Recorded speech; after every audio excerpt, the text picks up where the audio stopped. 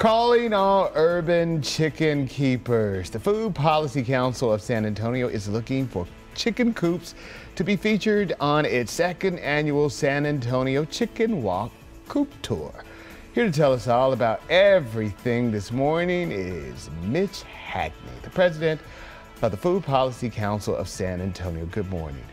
You just don't look like a chicken guy. Well, there's chicken folks all over the place now. Really? It turns out in San Antonio, there's a long tradition of backyard chicken owning. And now a huge number, we think over 5,000 homes have access to some amount of backyard chickens. And so a lot of people don't exactly know how they're going to raise them or exactly what the tactics are in order to get the best eggs and which hens and which coops to choose. So that's the reason we created this tour. 2 years ago, our organization increased the legal number of chickens you can have from 3 to 8 in the city. So congratulations and good luck with that. Everybody can have, if you want to be a chicken owner in the city limits, you can have 8 chickens? 8 chickens per household is the rule now.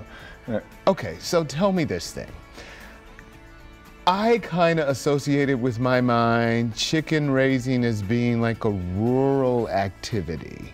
So it has become now a metro thing? Well, so you don't need a lot of space in order to grow chickens. You need just a little coop area and a little area for them to walk around. So a backyard is perfect. They're not free roaming buffalo. They just kind of want to be close to home.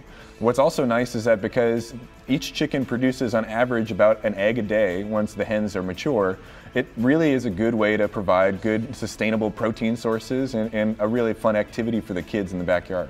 And is that the purpose again of your event is to do what? Are you trying to recruit more people, educate more people? So we want to recruit any backyard chicken owners now.